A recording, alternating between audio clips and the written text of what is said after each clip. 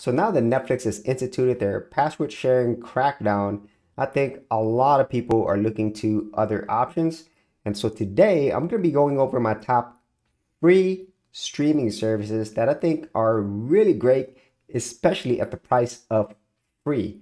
So let's go ahead and start off with the first one, which is Freevee. So Freevee is owned by Amazon, and I would say it has a really good selection of movies and shows, and they're constantly updating this.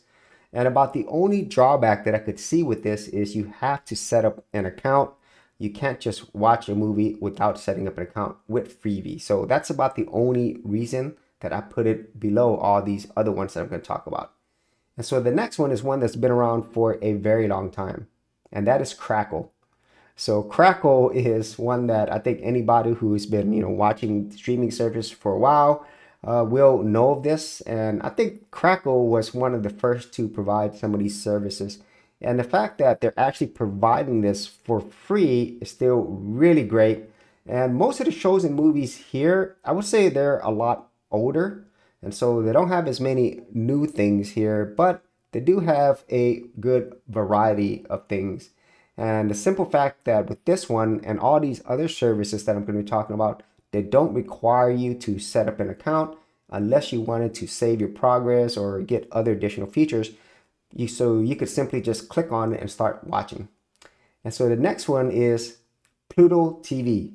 So this one not only provides movies and shows and whatnot, but they also provide live TV, which is great.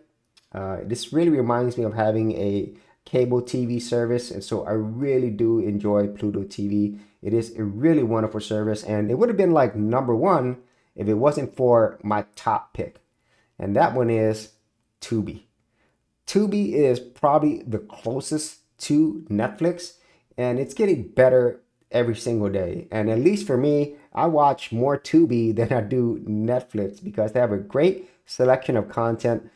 Some things that I don't see on Netflix, and some of these shows are actually on Amazon Prime as well, but they are available here. They're constantly updating it, and they have really good entertainment here. As you can see, all of this is free to watch. Just go ahead and click on it, start watching it, and I really do enjoy the amount and variety of content that they provide. And even the overall user interface and everything else, it's very similar to Netflix. So if you are looking for great streaming options that are free, these are my top picks. So I highly recommend that you come and take a look at these first before you think about paying for yet another streaming service. So if you actually had any thoughts on this, be sure to leave in the comments area below. And if there are some other streaming services that you like, I'd like to know those as well.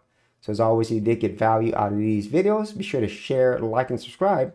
And I'll see you on another video. For serious YouTubers, check out TubeBuddy, the premier tool news at geekoutdoors.com. Get more done today by checking out the affiliate link in the description area below.